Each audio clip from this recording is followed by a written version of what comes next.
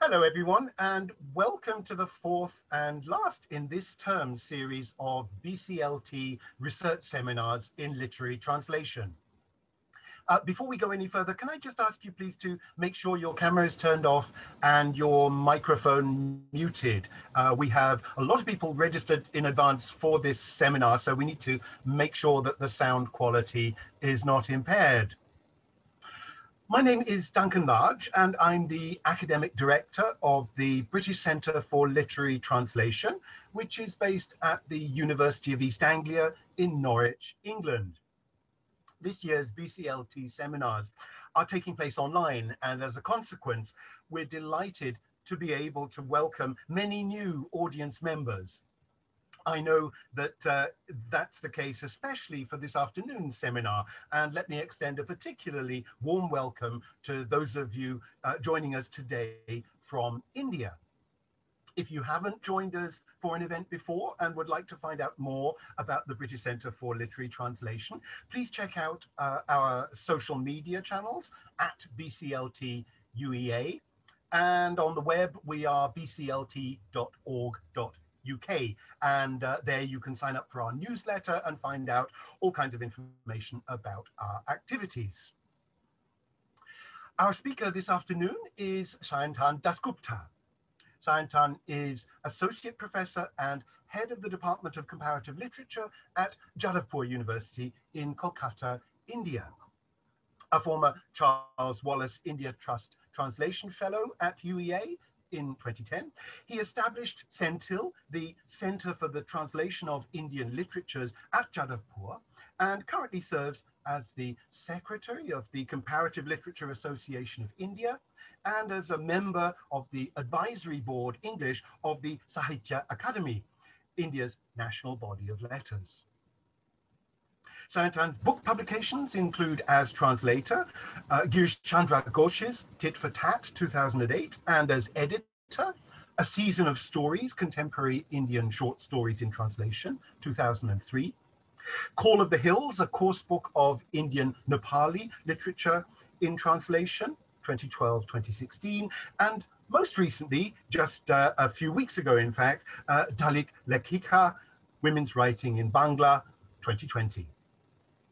With Lakshmi Holmström and fellow Charles Wallace alumna Sanjukta Dasgupta, Sayantan also published Translation, Roles, Responsibilities and Boundaries in 2012. He's a founder member of UEA's Humanities in India Steering Group and is principal investigator of the Jadavpur University project on redefining Indian literature, archiving and translating Indigenous and marginalized traditions. Sayantan has been a long-term partner and friend of BCLT and the University of East Anglia, so it's a particular pleasure to be able to invite him to speak to us this evening. In addition to his residency as Charles Wallace India Trust Translation Fellow 10 years ago, he's returned to UEA several times since, in March 2017 for a curriculum development workshop organized by Daniel Rycroft and the UEA Humanities in India project, then in April last year, 2019, as Vice Chancellor's Global Challenges Research Fellow. I'm only sorry that we can't physically welcome Sayantan to campus again this evening, but I suspect it won't be long before we're able to do so again. Now, before I hand over, let me just say a couple of things about the logistics of today's session. We are recording this session and we'll be making it available afterwards on BCLT's YouTube channel. So do please, as I mentioned before, mute your microphones and keep your video switched off. Do please feel free though to ask questions via the chat function, and I'll put them to Sayantan on your behalf at the end of his presentation. Let me now, with great pleasure then, hand over to Sayantan Dasgupta for this afternoon's talk, which has the title Englishing India, Turn of the Century Translation Practices. Sayantan, welcome, and over to you. Thank you very much, Duncan. It's a pleasure to be here. I thank the British Centre for Literary Translation for giving me this opportunity of sharing my work with you on this platform. My presentation is titled Englishing India, Turn of the Century Translation Practices. And I'm going to try and look at English language translations of Indian bhasa literature from around the last decade, the 1990s, and the first decade of the next century, so around 20 years. And I'm going to try and look at a sampling of translations from this period and try to look at certain patterns to see if these patterns can be seen to be emerging from this sampling of translations. And for this presentation, this is actually a modified version of my paper, Translating India Today, Local Cultures, Global Ambitions, and Colonial Hangovers, which was published in an anthology called Locating Cultural Change by Sage some time ago. I have a PowerPoint to go with this, so I will just load the PowerPoint right away and begin. Right. So these are actually very exciting times to be doing the humanities in India because things are constantly in flux. And over the last few decades, we have been seeing major changes overtaking practices in the humanities. The humanities today in India no longer means what it used to 20 years back. And what you expect from the humanities is very, very different from what you would have expected a couple of decades back. There are significant changes that we have seen happening over the last few years, in fact. What has happened is there has been a radical reformulation of curricula across various departments in the humanities, across universities all over India. And by and large, the curricula has tended to become more inclusive and also interdisciplinary. So there is more scope today for cross-pollination in the humanities in India than there ever was. There is more scope with the curricula being expanded in the way it is for scholars from history to contribute to departments of literature and vice versa, and so on and so forth. Then there's the emergence of fields such as digital humanities, which again is predicated upon interdisciplinarity and interdepartmentality. All of these things mean that there are a lot of exciting developments taking place right now in the humanities in India. Another development has been the emergence of private universities, which is a relatively recent phenomenon. And there are many good spin-offs, there are many bad spin-offs of the move towards privatization. One of the interesting things that we see is that in their effort to make their courses more market-friendly, private universities have often, in many cases, come up with courses and programs that actually go against the rigid division between departments that used to be there. So these are some of the major changes which are resulting in a radical reformulation and reinvention of the humanities in India. And one of the spin-offs of this, one of the ways in which these changes are manifesting themselves has been in the way the humanities pedagogy has tended to accommodate translation today. More and more use is being made of literature in translation in the university classroom. There was a time when this was almost not done, but over the last few decades, many departments of literature have gone on to include literature in translation within their curriculum. And today, we find departments of English teaching, apart from English literature, of course, Sanskrit literature, French literary texts, Bangla literary texts, and so on and so forth. The same is of course true of comparative literature departments as well, because comparative literature is predicated upon espousing the multiple, the plural. So the same kind of thing we are seeing in multiple departments across India. What I suggest we are actually witnessing today in the humanities in India is perhaps a moving away from an exclusive focus on in-depth study to a model of pedagogy that accommodates in-breadth study as well. We are probably moving away from solely focusing on the vertical axis of one language literature tradition to accommodating a more horizontal axis within our pedagogy. What are the repercussions of this? What this means is that perhaps our departments, our universities are opening up more easily now to the larger global network of literary production, rather than focusing on language-based literary studies. This is not an entirely new phenomenon, of course. This has been gradually happening over the last several years, over the last many years.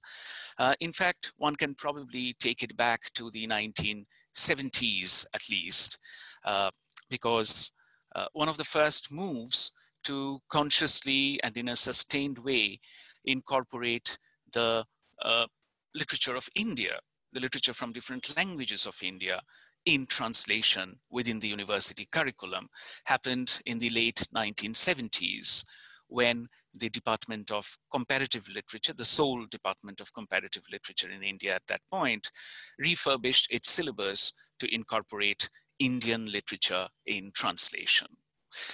At that time, this was quite a novel thing, because it was still the language axis that was being privileged, and this was really the exception rather than the rule.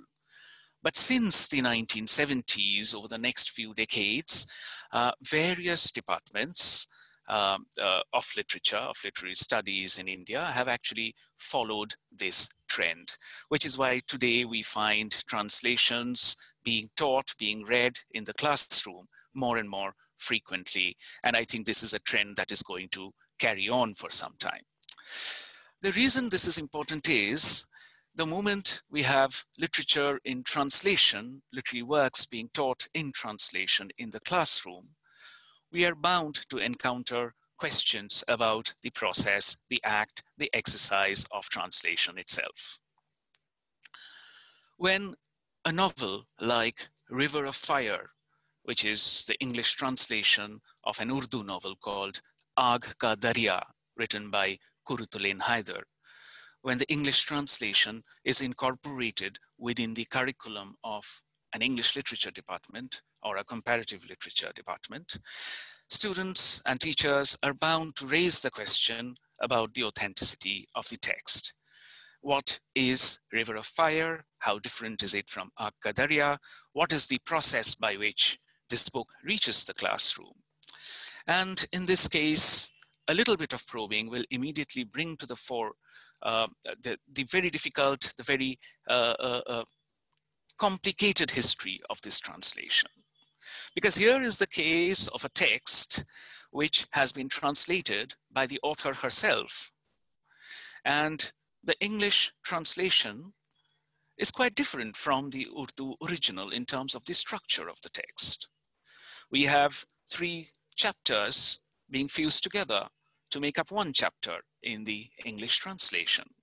Sometimes we have multiple chapters becoming one chapter. Sometimes we have a single chapter in the original, giving rise to 2 or 3 different chapters in the translation.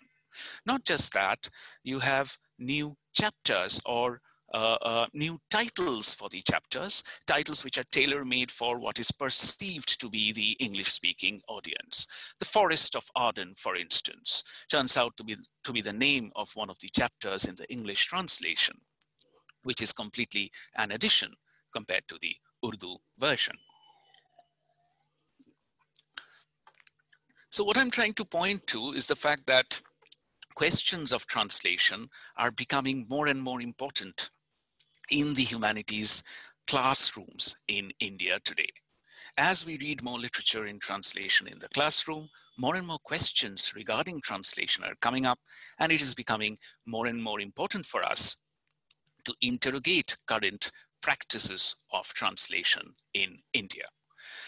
The relationships between local cultures, global ambitions, and colonial hangovers, all of these need to be interrogated afresh in this climate when translations are becoming so much more important.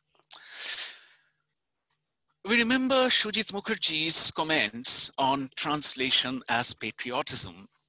These are comments he made in his book, Translation as Discovery, which was published in 1994.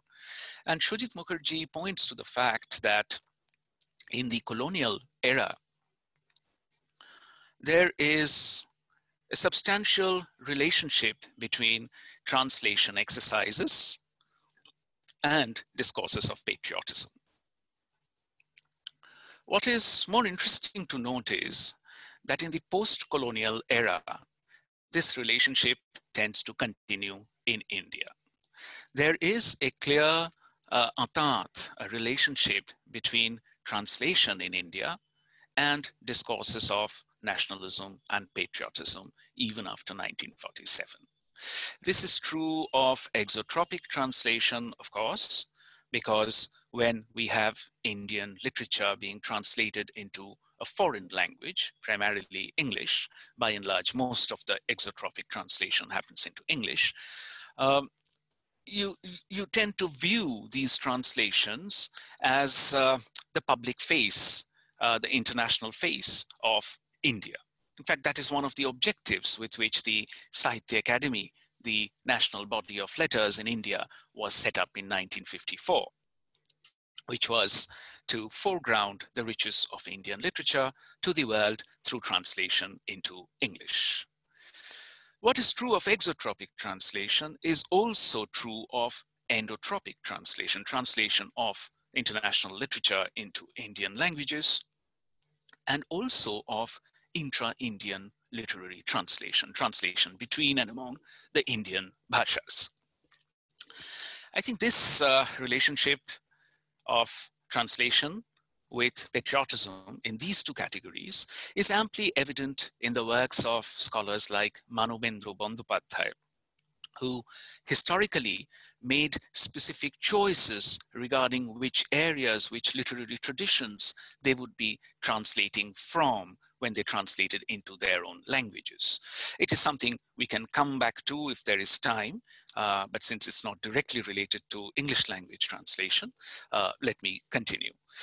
The relationship between the national, the local, and the global is, of course, particularly complicated in the case of Indian literature in English translation. Up to the 1980s, the period up to the 1980s is generally seen in India as a period that sees translation activity being tied up with the quest for unity in diversity. So the sheer diversity of India has always been a problem for India's national imaginary, because there are so many languages and religions and cultures. We may have officially around 22 languages, but the People's Linguistic Survey of India, which recently concluded its work, came up with around 700 languages for India. So this diversity has always meant, has always been a problem for Indian national imaginary. And the Indian state has tried to negotiate this problem by serving up the slogan of unity in diversity. And that has been evident in the realm of translation of Indian literature as well. The motto of the Sahitya Akademi itself, for instance, which says, Indian literature is one, though it is written in many different languages, it is testimony to this attempt. Something probably changes around the 1980s and the 1990s. Scholars like Rita Kothari have pointed to an efflorescence of Indian literature in English translation in these decades. So we see a large body of English translations of Indian literature cropping up in this period. We see many private publishers venturing into the realm of translating and publishing English translations of Indian literature, not just as one-off titles, but also as sustained series of translations. There is also a reaction to this, and this reaction is what Manobendra Bandyopadhyay is perhaps part of in his efforts to take translation to the other extreme.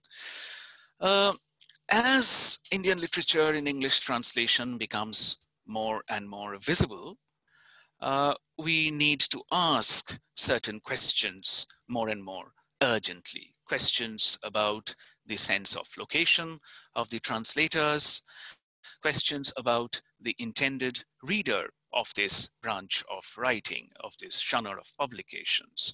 When we translate Indian bhasa literature from Marathi, Gujarati, Bangla, Ohmiya into English, who is the target audience that these translations are meant for?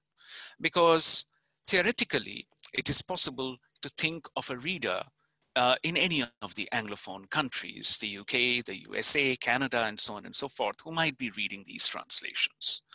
But at the same time, it is equally possible that these translations might have for their readership people in other states. So we could imagine a reader in Gujarat reading Bangla novels in English translation, or a reader in Tamil Nadu reading a Hindi short story in English translation. So at least two different broad categories of readership. Of course, these categories are themselves again fractured, but definitely at least two broad readerships we can think of.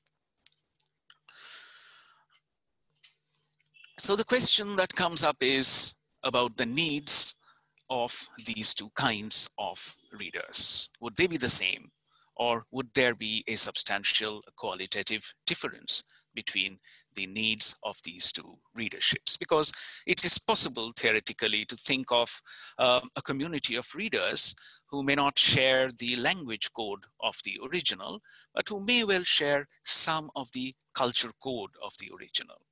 So for that kind of a readership, what kind of approach to translation would work?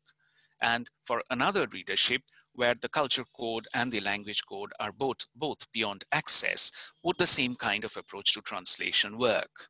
Those are some of the questions that might come up. There's a set of questions that I was thinking of, which it may be instructive for us to ask in the context of Indian literature in English translation.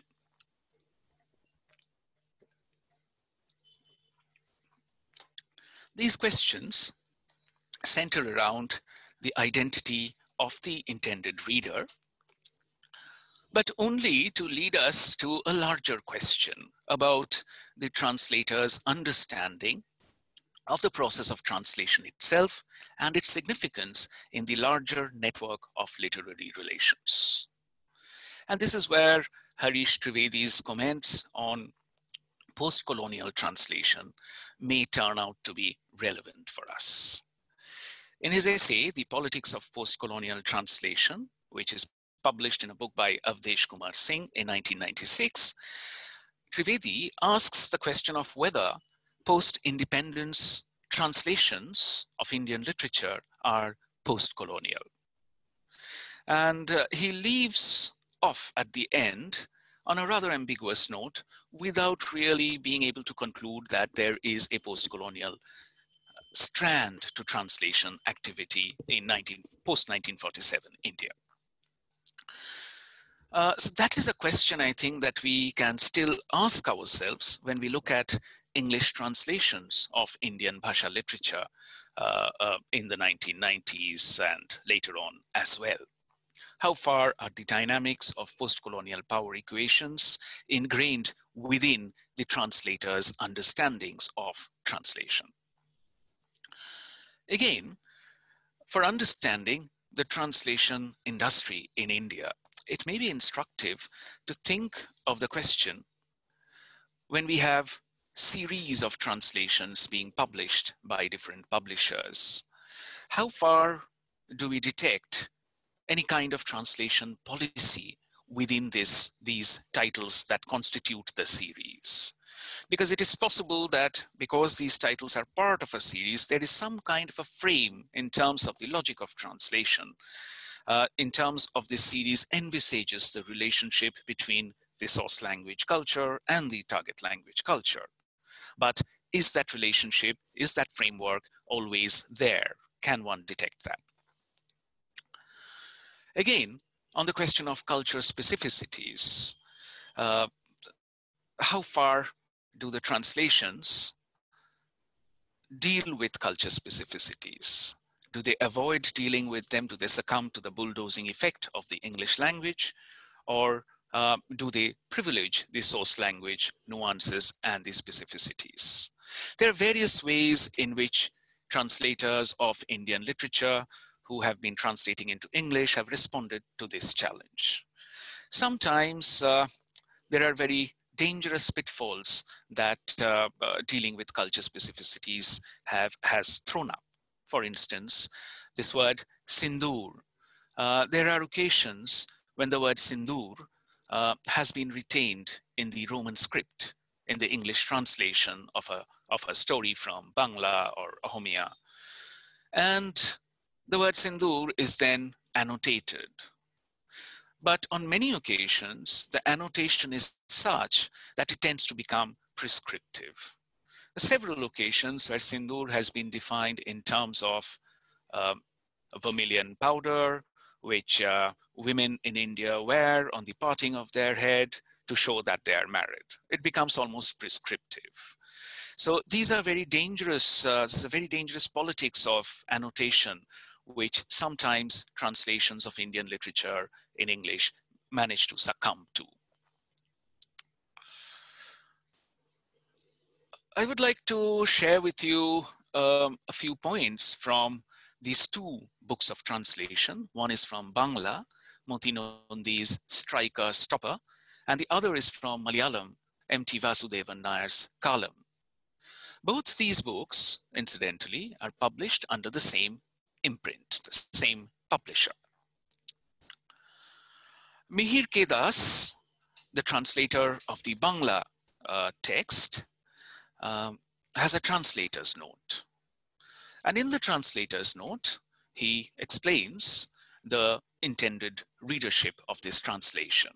It's a sports book, it's about football. So he writes that this translation is meant for Indian readers who love football. Indian readers who may not have access to Bangla, who would be reading this text in the English translation.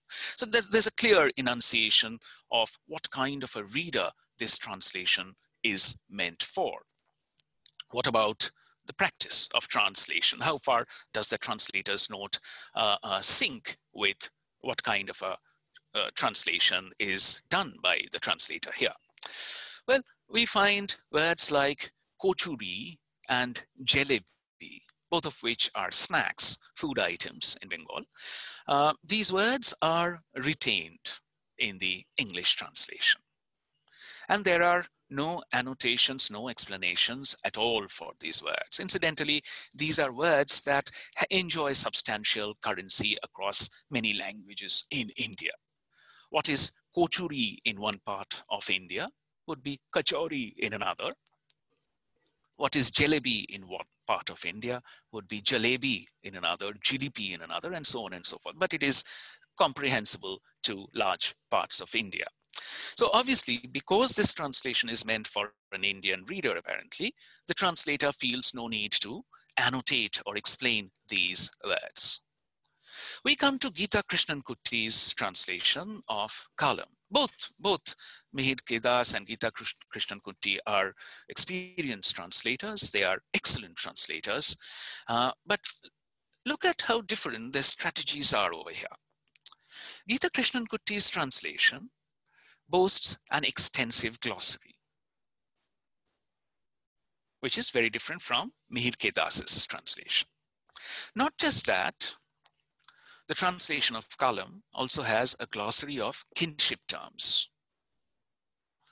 Kinship terms are always a bone of contention when you translate from an Indian language into English, because the word uncle, for instance, is about one of the largest baskets that we can think of. In the Indian context, there would be so many different kinds of uncles.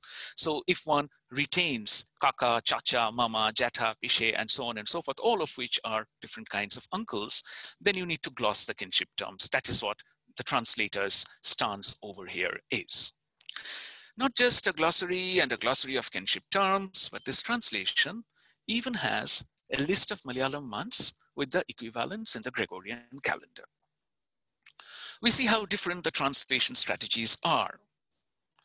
Further, there are words, culture-specific words like Annaprasanam, Brahma Rakshashu, and Yakshi, which enjoy substantial currency in different languages. Annaprasanam in one language would be Onnoprashon in another. It would still be understood.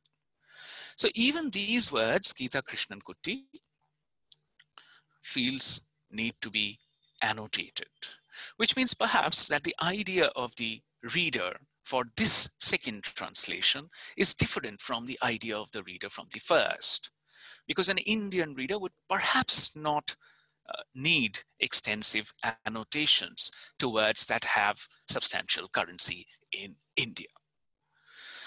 There are several more examples of this. There is no point in going into that. But the point that I'm trying to make is that while these two titles are part of the same series brought out around the same time by the same publisher, the approaches to translation seem to be different, and the idea of target reader seems to be very different. Now, translation is, of course, a creative act, and different translators will translate in different ways. They will bring their own ideas of translation into translation, of course. But when we are seeing two titles which are part of the same series, perhaps one also tends to look for some kind of an editorial policy which records a certain idea of readership, distribution, and so on and so forth. That seems to be not entirely present when we look at these examples of titles that are published within the same series. This reminds us of Lakshmi Holmström's comments on the translation industry in India, and on just how challenging the needs of the translation industry in India are, because we are dealing with so many languages together. Ideally, copy editors in the publication houses would need to have access to the original language of the translated text. But it is almost impossible in the practical sense for publication houses to have copy editors who have access to all the languages from which the translations would be coming in. So very often you might have a manuscript being edited without the original being looked at. So these are just some of the challenges of the translation industry in India. And editing translations is again a specialized activity. A translated manuscript cannot be edited in the way a different kind of a manuscript would be edited. Lakshmi Holmström raises the questions of how prepared we are in India for meeting these challenges, even as we are going into hyperdrive with translation. Since the 1990s, there is a lot of translation happening, but perhaps we need to also take stock and think about what directions the translation industry needs to take, apart from publishing of translations, of course. Another example that I would share with you, Shubodh Ghosh's Shock Therapy, which is translation from Bangla, and Kuttidati, V. Abdullah's translation of the Malayalam version from M.T. Vasudevan Nair. We see similar words being treated differently. Shock Therapy takes up the word payesh, which is a sweet dish, milk and sugar and rice. The word payesh is translated into rice pudding, whereas Kuttidati retains the original payasam, almost identical words. A similar thing happens with the word sindoor/sinduram. So once again, showing how different titles within the same series seem to be going in different directions vis-a-vis their understanding of the target reader, vis-a-vis the understanding of who the translated work will be read by. Shock therapy goes further, and when we sit down for lunch in shock therapy, it's a very multicultural offering.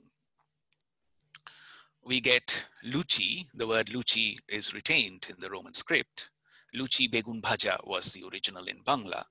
Begun bhaja is translated into a very anglicized fried aubergine slices. So luchi coexisting with fried aubergine slices.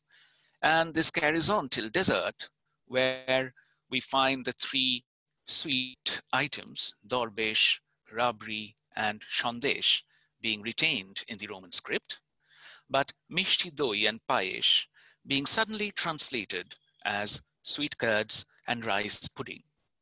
There seems to be some kind of an inconsistency, some kind of a disjunction in the process of understanding whether to domesticate or to foreignize, how to deal with this alterity.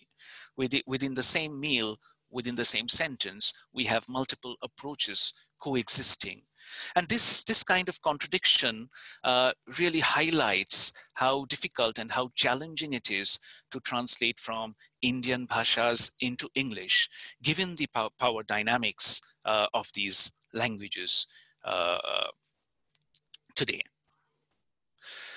There are many such examples to show how consistency has sometimes been at a premium when it comes to translations of Indian literature in English.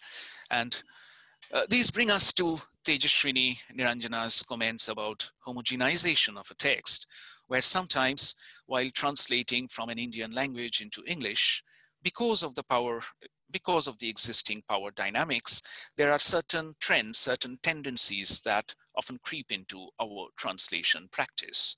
There is a temptation to English the text almost entirely, thereby robbing the translation of its identity as a text that comes from a non-English culture, a non-English setting. I would like to also talk about the Katha translations. Katha is an NGO publication house that used to exist in Delhi. And the Katha series of translations seem to define their target readership quite unambiguously. This is a series that clearly defines its readership as an Indian reader. And because it does so, the strategies that are adopted by this series are like this. Sorry. The Katha translations consistently retain kinship terms. So there is no giving in to uncle. It's always kaka, chacha, pishe, and so on and so forth. Moreover, the Katha translations seldom use italics or any other signposting devices. Perhaps the reason behind that is many of the words that are retained would make sense across many of the languages in India.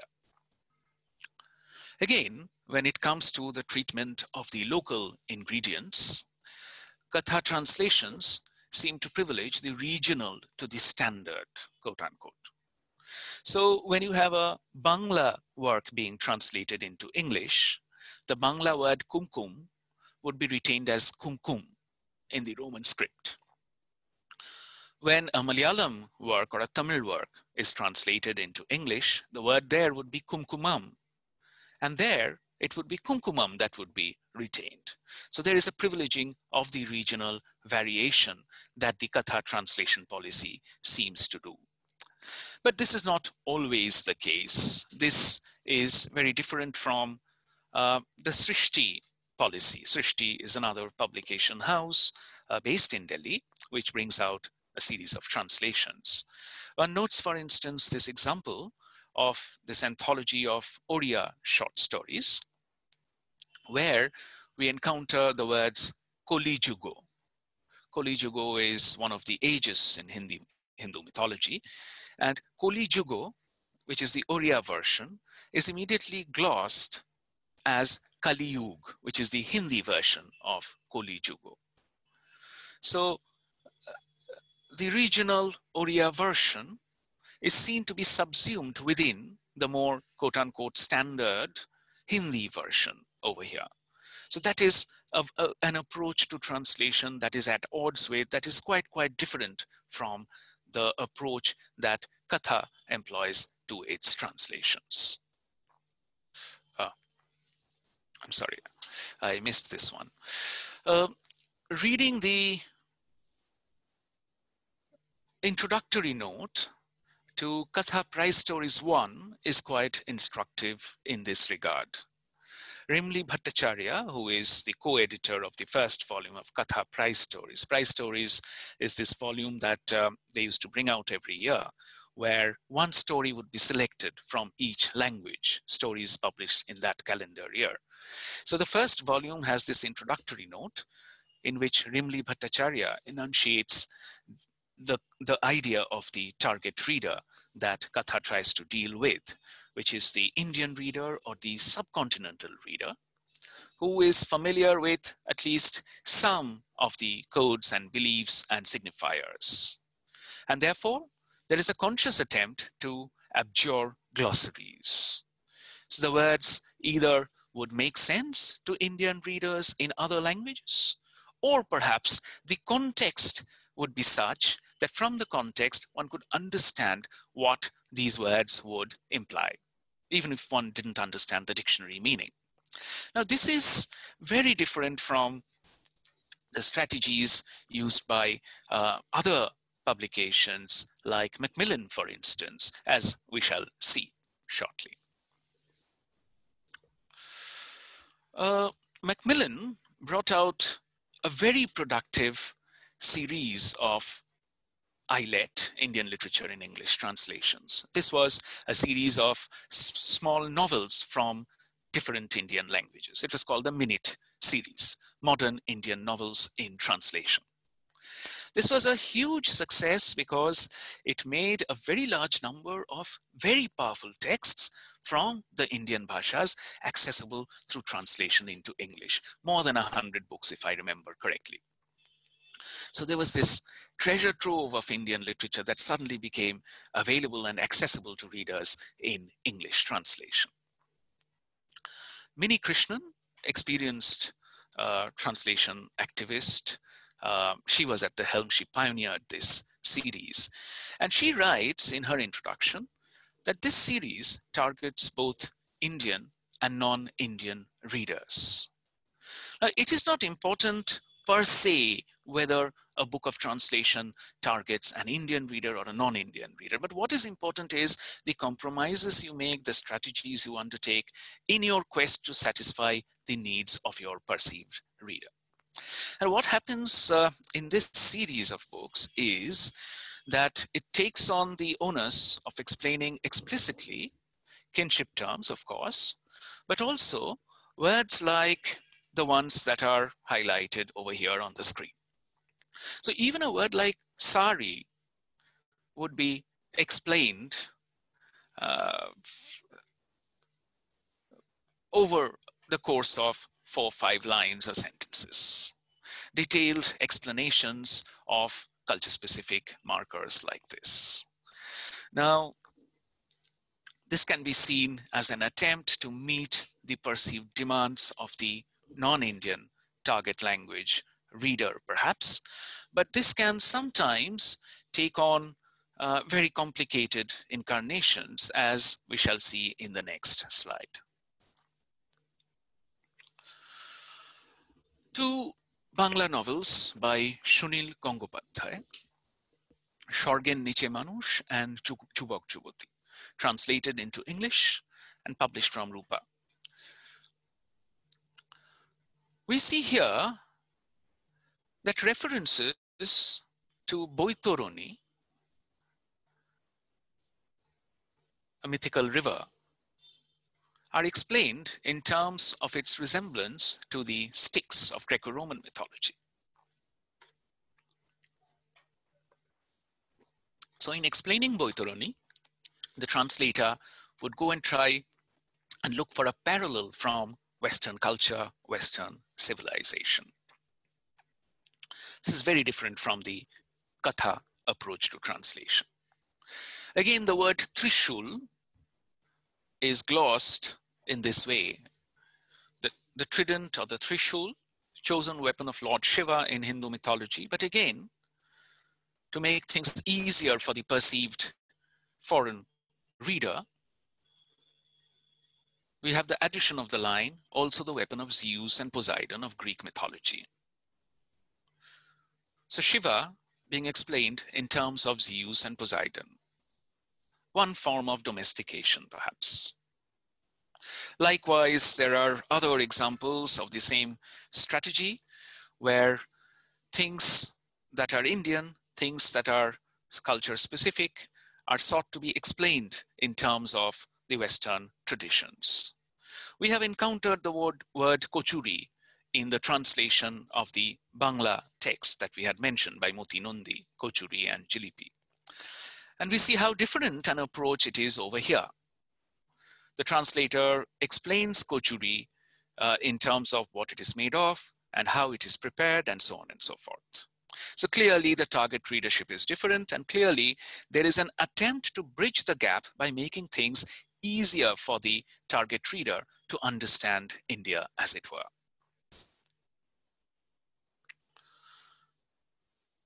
So there are many different ways of looking at this strategy. One wonders whether it ends up reducing the source language text to a footnote, which has to be understood only in comparison with Western norms. Or is it merely an attempt to communicate the text to a new audience, which is the core of translation? Does it, by making things easier for the reader, facilitate greater communication and dissemination, which after all is what we want to do when we translate Indian literature into English? The critic has to decide between these two readings of this strategy. However, what we cannot forget is the statement about how, as we become more and more aware of unequal power relations, we need to re-examine our translation strategies as well.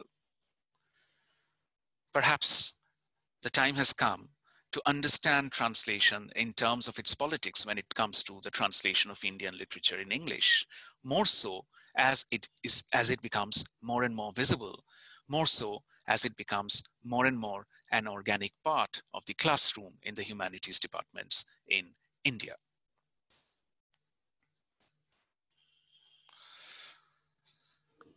Wading through different titles of Indian bhasha literature in English translation, we come across many, many such examples of markers being annotated in a certain way. Annotations that would probably strike the Indian reader mostly as redundant and trite. Very few Indian readers would need many of these things here to be explained in these terms.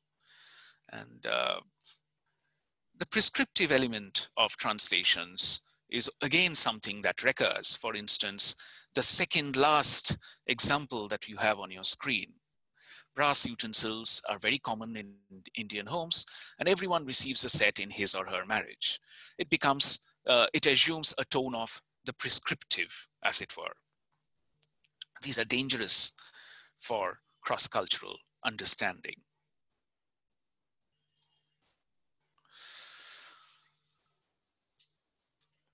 So what we really see is that various complicated, contradictory factors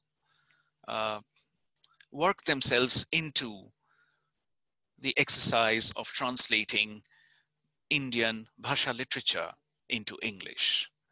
questions related to linguistic hegemony, questions related to decolonization, globalization, which happens in the 1990s, which sets off a different attitude to translation, perhaps, cultural imperialism.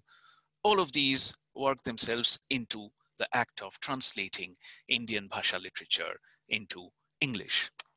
It's a particularly complicated area, and it becomes so complicated, so contradictory, so exciting, precisely because of the multilingual canvas of India, the multicultural canvas of India, and also because of the ambiguous location of the English language in India. Because on one hand, the English language can still be associated with colonialism, with memories of Macaulay's infamous statement.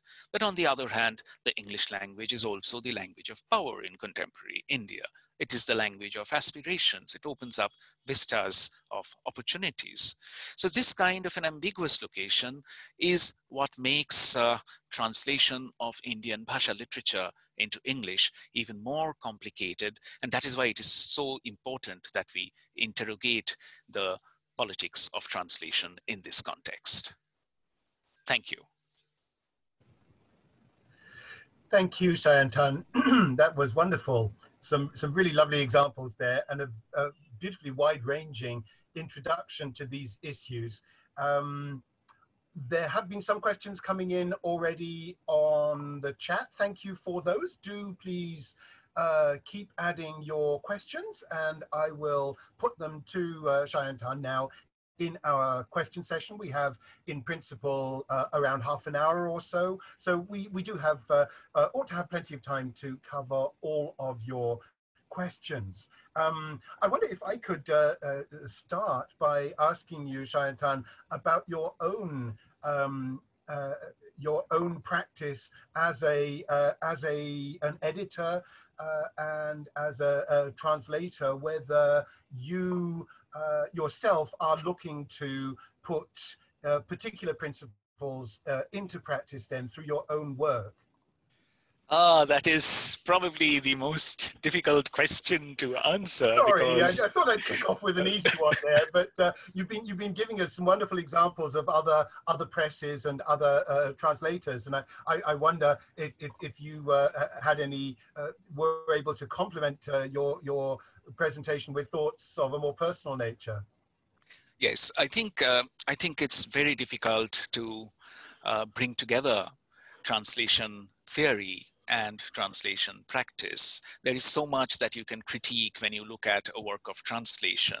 There is always so much that one can say, and so much that has been said about losses in translation, and so on and so forth. It's seldom that we talk about the gains of translation, which is really what we need to do. But when one translates himself or herself, it is very difficult to keep in mind those very injunctions that as a critic you might come up with. So I'm sure all translators who critique other translations end up making the same taking the same kind of strategies once in a while in their own translations. So it's really something that I think needs to be taken on a case-to-case basis. Being cautious, being extra cautious is the only thing that you can be. Try and questioning yourself in the choices that you're making. That's the only thing that you can be. And particularly when one translates literary texts from strata, from communities, from contexts that are very different from your own, that is when I think a particular amount of caution needs to come in. I'm talking about translating Dalit literature, for instance, because Dalit literature has its own dynamics in terms of its aesthetics, its politics, and unless one is really clued into those contexts, it is very foolhardy to take up translation of Dalit literature. So, the context, the kind of text will really dictate the kind of problems that the translator would have, and the kind of attitudes, the strategies that one would have to devise. That's what makes translation so exciting, I think, because there is no one norm, there is no one prescription that we can follow. It always varies from text to text and context to context. Thank you, Sayantan. Can I ask a question from the chat from Aniket Mohapatra? In what ways do the turn of the century translation practices that you've been describing affect the parameters and principles in evaluating a translation? Yes, I think one of the things that has happened is, I was talking about the 1990s and the first decade of this millennium, but there is substantially more that has happened. We've seen a couple of decades after that. So it might be instructive to look at translations of Indian literature in English that are published after the period that I'm looking at, and seeing whether there are differences, different patterns that emerge, whether there is a qualitative moving away in terms of the understanding of post-colonial translation, whether or not the balance of payments has changed in terms of the translations, whether or not the relationship that is envisaged between the source language text and the readership, whether that has changed. And of course, the other is in terms of the academic response. Yes, I think it is a fact that Indian literature in English translation has now been evaluated. It is being evaluated. I mentioned Rita Kothari. She has this excellent book on translating India. That's just one. There are so many scholars. There are so many scholars who are looking at how Indian literature is being translated into English. And the kind of criticism that is coming up from those studies is obviously going to also impact the translations themselves, I would think. So it's very important to interrogate these traditions so that we understand where we can go after that. Just a reminder, we had an early question in the chat about where this recording will be available afterwards, and my colleague, BCLT manager Anna Good, has posted the link to the BCLT YouTube channel. So if you want to check the chat and copy that, then a recording of the whole of today's session will be available there from next week. First out of the blocks was Anjali Ramnani with a very broad question, and I hope, Sayantan, you won't mind my asking you a very broad question like this, but it's about translation history and cultural history. How can, Anjali asks, how can translation history serve as an alternative cultural history? I think it's a really interesting question, a very wide-ranging one. I don't know if you'd like to comment on that. Well, I'm not sure if the way I understand it is really what. Well, I think in the context of a country like India, particularly, where you have so many languages and where we have seen the impact of many other non-Indian languages as well on our cultural traditions, it's very important to take a wider view of things, a more holistic view, which is why this moving away from the single language axis in terms of our pedagogy in the humanities is so important. Because if one really wishes to understand the cultural, literary, political history of India, of any part of India, it is impossible to do so really by restricting ourselves to only the one tradition. Because all these traditions feed on each other and foreign influences as well. So the only way one can really get a more holistic idea of the evolution of culture is really by taking a more in-breadth perspective. It is through translations that literary and cultural traditions are formed, formulated, and they evolve. If Shakespeare had not been translated into Indian languages to the extent that he was, if Molière had not been translated into Indian languages to the extent that he was, then Indian languages, Indian literatures would not have taken the trajectory that they have. So it is very important to look at translations in terms of how they impact different literary and cultural traditions. You cannot get away without looking at translations. Excellent. Thank you, Sayantan. Next question from Annie Sibi, who asks, this might seem redundant, but could you talk more about the dangers of prescriptivism while translating, particularly to the Anglophone audience? Yes. Prescriptivism would really result in museumizing the source language culture in a way.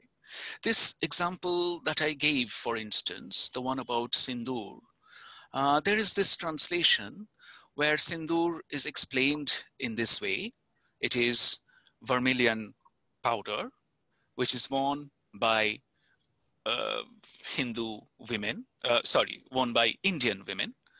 All married women have to wear Sindoor on the parting of their hair. So this becomes completely prescriptive, and it means that if a woman doesn't put Sindoor on her parting, then she is not really part of that community. Whereas this is not entirely true, because India is constituted by many different religions, and Sindoor is not associated with all the religions of India.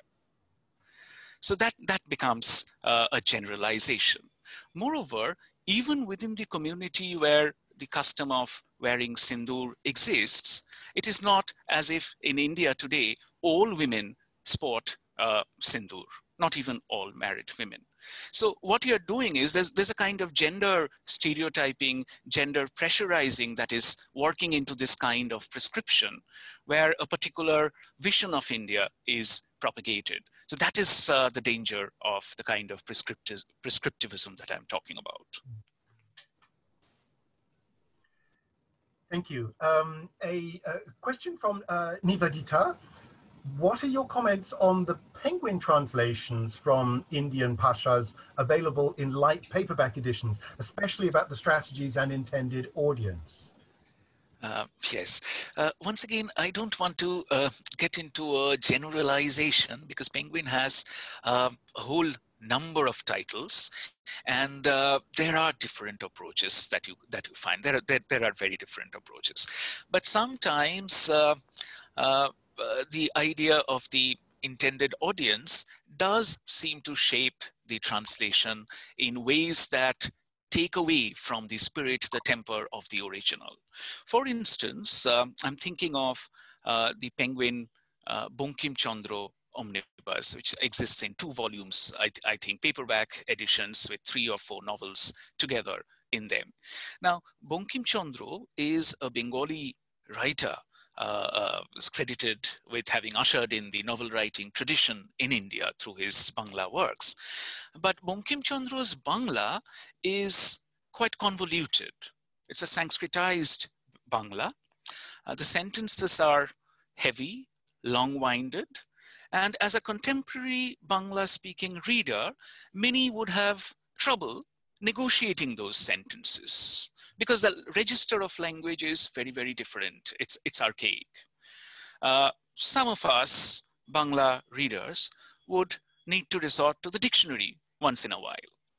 But if one looks at the Penguin translations, the translations of Bankim Chandra that come out from Penguin, they read like James Hadley Chase thrillers. Short, succinct sentences, not too many heavy words. It's very light reading, you know. So the temper of Bankim Chandra's writing seems to disappear in that kind of a translation. So, but then again, I'm talking about one example. There are many other examples where this does not happen, where the source language text, the temper of the writer, the style of the writer is kept in mind. So it varies from title to title. Talking about Penguin then, am I right in thinking that these are published by Penguin India and distributed mainly within India? Because I was wondering about with the various series that you introduced, how many of those have a distribution outside of India, and whether that will also play into the translation strategy. I'm sure it would, but my sense was that these were at least the presses you were talking about mainly distribute within India. Yes, that is the curious thing, that even when a publisher has limited distribution network internationally, when the translations are being made, very often we see the temper of the translation seems to indicate a non-Indian readership. So there seems to be a disjunction there between the publisher, the editor, and the translator. The translator's realization or estimate or understanding of who this translation is going to reach to may not be realistic in terms of the distribution reach of the publisher concerned. Thank you. A question now from Ananya Bhattacharya, who says, thank you so much for such an enriching lecture. When it comes to interrogating the politics of translation in exotropic translation, I think that translators do want to foreignize culture-specific terms in the source text as much as possible. I wonder if domesticate was intended there, because Ananya goes on to say, if they find the equivalent or related terms in the target language, as happened in the case of begun bhaja as fried aubergine slices, but that could not be done in case of lukki. Foreignizing a term like that would inevitably make the process prescriptive. Then how can one strike a balance between these two situations? Yes, I think this is the problem. When we talk about translation in India, we keep going back to theorizations and principles such as foreignization and domestication. But if we think carefully, the terms foreignization and domestication may not apply to the Indian context in the way that they apply to Europe. Because foreignization, domestication may be used for a context where foreign texts are being translated into one's own language in Europe. But in the Indian context, when we are translating from a bhasha into English, then the dynamics are very different, which is foreignization and which is domestication. Yes, to address the question, the direct question that you have, yes, as I said, it's very difficult to reconcile critiquing a translation with the act of translation itself. I would not like to try and think about what could have been the option. But my point here is that there seems to be a disjunction over here if luchi is coupled with fried aubergine slices, because the attitude to translation does not seem to bear out any kind of consistency. In any case, the word aubergine is very, very English. In the Indian context for begun, aubergine is not a word that I have heard very often. The word brinjal comes more easily to mind. So for a Bangla reader, perhaps aubergine would need to be translated back to brinjal and then to begun for many of us. But the point is, yes, it's difficult to deal with culture-specific markers, with food items, with flora and fauna. But then that is the task of the translator.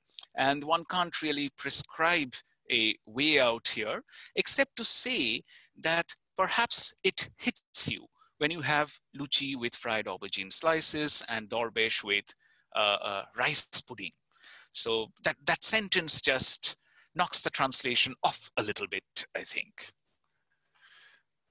It strikes me as well that talking about aubergine, you say it's very English, it's very British English as well, isn't it? I mean, I'm just thinking that that translation would need to be edited for an American readership, who would presumably an editor would want to substitute eggplant, and so in a sense there's another stage to making that translation work in a world English context maybe. But let's move on to a question from Ahana.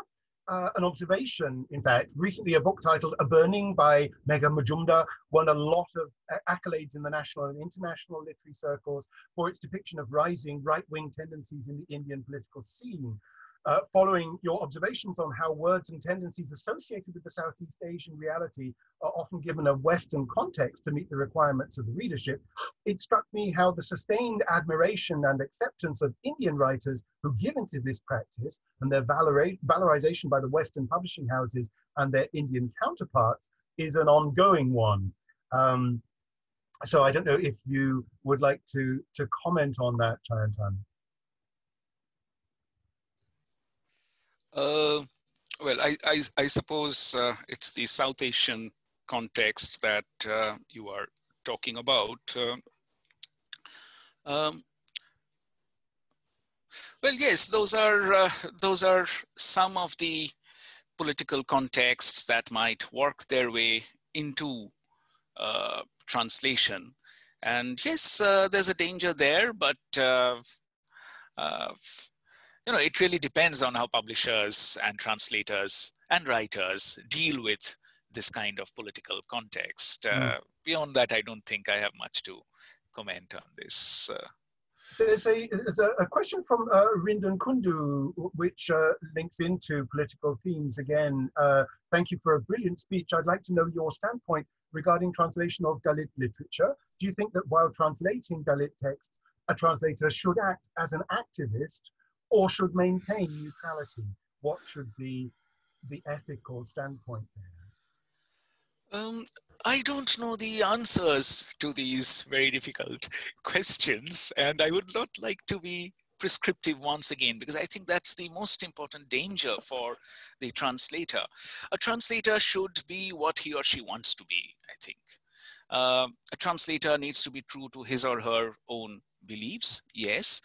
But while translating Dalit literature, there is a specific set of problems that will come up. I think it's important to deal with, engage with those problems, and perhaps these questions can come in tangentially there. For instance, when you are translating Dalit literature into English, very often writers of Dalit literature use registers of language that are different from what is generally accepted as mainstream in that sense. So the Bangla that Kollani Thakur Charal might use might be slightly different from the literary Bangla that is expected from the Sharodiya Shankars and so on and so on, the Puja special numbers. So it is a question of how you deal with that language at one level. So that's the first point, language itself. A writer like Monoranjan Bapari in Bangla, who used to earn his living by pulling rickshaws, he picked up the art of writing, became literate fairly later on in his life, and then started writing. And there's a particular brand of Bangla that he uses. At first glance, some might dismiss this as incorrect Bangla. But for the translator, he or she needs to decide what to do with these incongruities, with these differences in the use of language. Is it to be bulldozed over and converted into proper English? Or are these nuances to remain, to bring out, the original context of the writer, his life, and really the culture that the story emerges from? But language is really only one part of it, the experience, the culture specificities of the lives that are being portrayed in Dalit literature. How to engage with those, how to bring those nuances through. That is the challenge for the translator translating it into English, because the English language may not succumb very easily, may not yield very easily to encapsulating the realities of Dalit literature. So I think those are the challenges, and there perhaps the translator needs to take a stand on what to do with these differences. That is the ethics that I think the translator needs to worry about. Thank you, Sayantan. A follow-up question from Annie Sibi. What are the possibilities of looking at translated texts as if it's an original text? Also, looking at ideologies behind the act of translation. For instance, political and cultural climate of Kerala saw a huge influx of Malayalam translations of South American and Russian literature, particularly in the late 20th century. I don't know if there's a number of issues there, but Sayantan, the possibility of looking at translated text as if it's an original text. It's difficult from the context of academia to think of translated texts, look at translated texts as if they are original texts, because of course, when you're teaching a text in the classroom, it's a different ballgame altogether. But yes, the creative element of the translator is always there. And some translators might take liberties enough. And for the reader, it is possible to think of it as an original text, but I'm not very sure of the ethics of doing that. For the second part of the question, yes, ideologies are of course very, very important for translation. You mentioned the case of Malayalam. Well, in Bengal, a very curious thing happened in the 1980s and 1990s, which you remember is the same time when we have the emergence of Indian literature in English translation in such a big way. Side by side with the emergence of ILET, we see a concerted effort to translate non-English writings into Bangla. So I was mentioning Manobendra Bandyopadhyay, the translator, scholar, academic, who translated extensively into Bangla. And if we look at the oeuvre that he has produced, there is very little of English literature that he translates into Bangla. His focus is on Latin America, the Caribbean, on Eastern Europe, on Africa.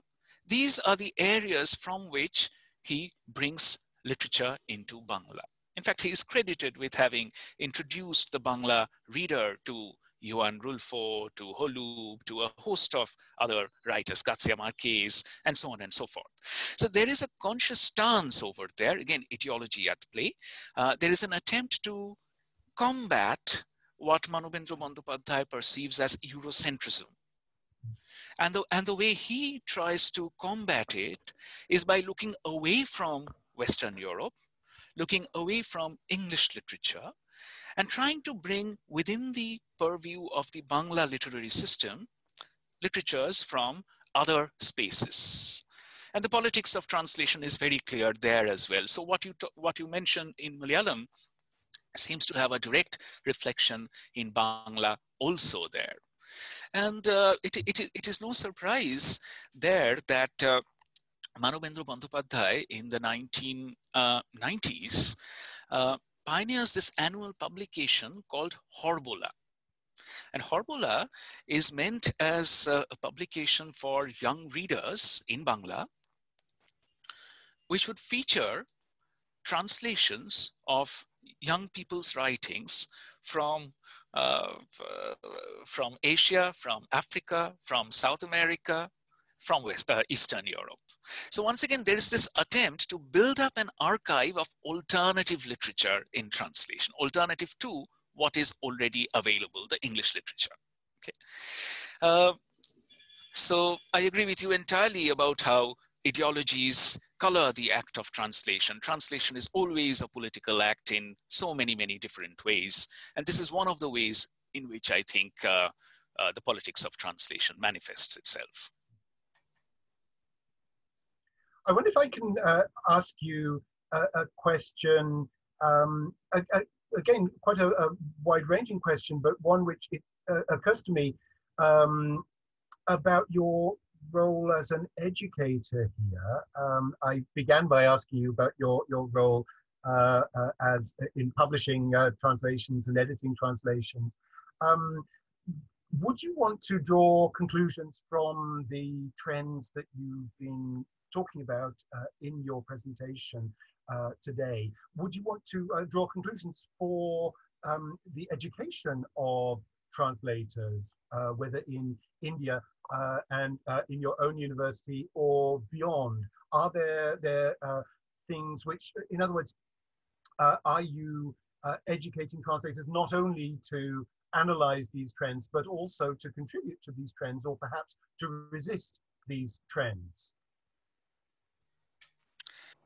Yes, absolutely, because you see, India in a way constitutes the most fertile ground for translation, given the number of languages and literatures that we have. But it is quite ironic that we are yet to take translation seriously enough, given the context. The translation industry in India, many would say, is still an unorganized industry. The ethics of translation, ethics of publication, the ethics of dissemination, training of translators, all of these are areas where there's a lot of ground we need to cover. I think a comparison with the UK situation would make things very clear.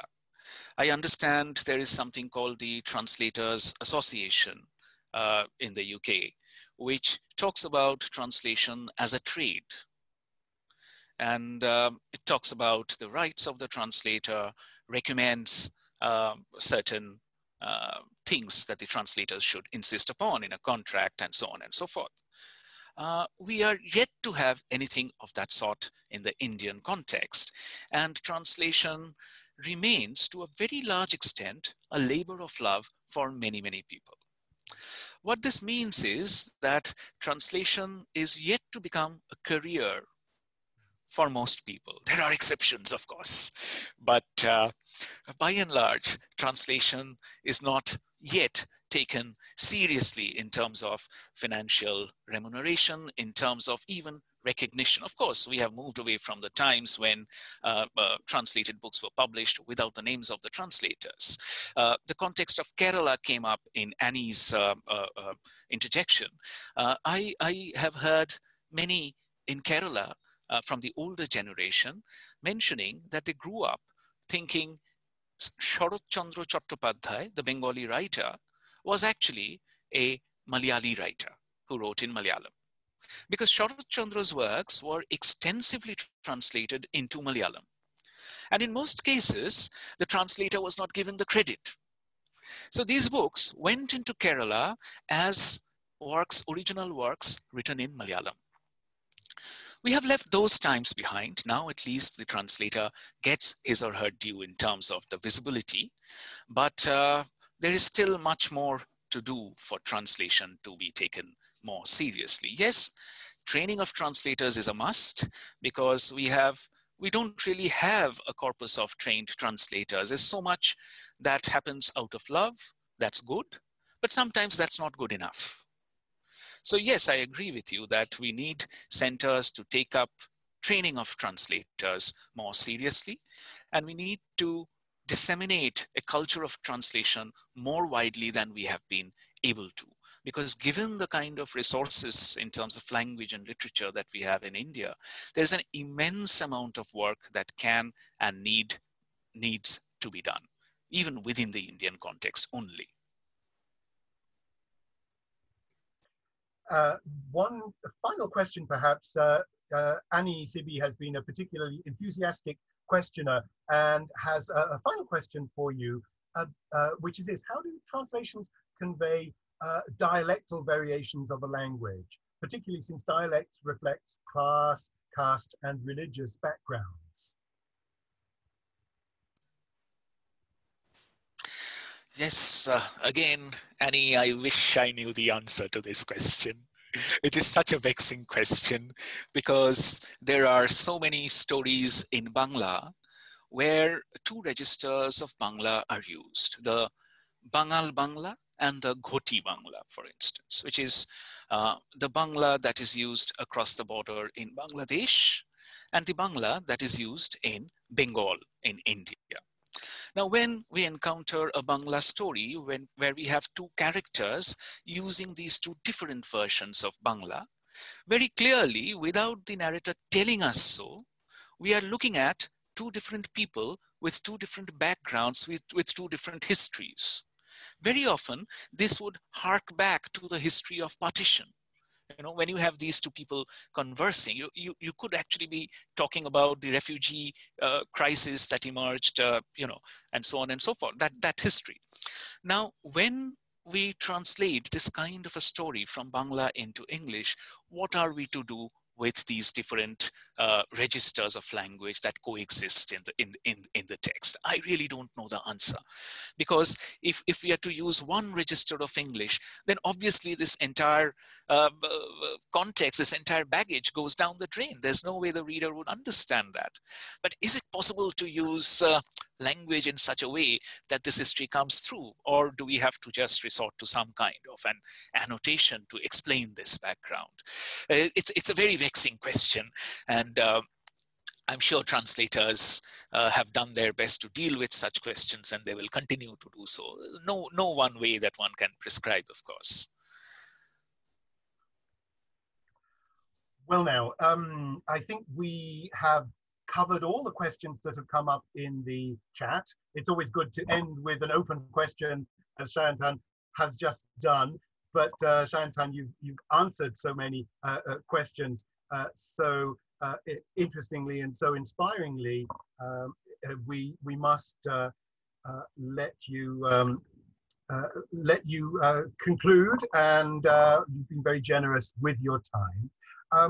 Let me, before we conclude though, just mention a few things that are coming up after Christmas, and start off with a date for your diaries, which is the 19th of May, when Sayantan will be speaking again as part of a series which is coordinated by the University of East Anglia, and specifically as part of a series of dialogues on decolonization, which are going to be taking place after Christmas.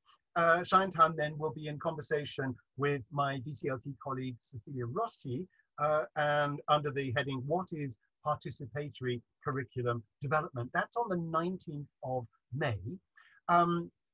Do look out after Christmas as well for our advertisement of the Charles Wallace India Trust Translation Fellowship for 2021. I mentioned that Sayantan is an alumnus of that scheme, and will be advertising after Christmas for applications for the 2021 Charles Wallace India Trust Translation Fellowship.